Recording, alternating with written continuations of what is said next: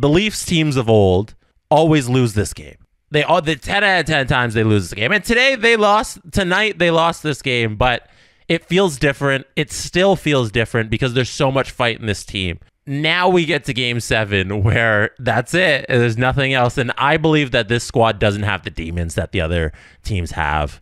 That's what we're always chalking it up to, because there's been so many times when they have these moments where they can close out series and they choke it away. But I don't look at this as a choke. I look at this as just there wasn't enough opportunities for them.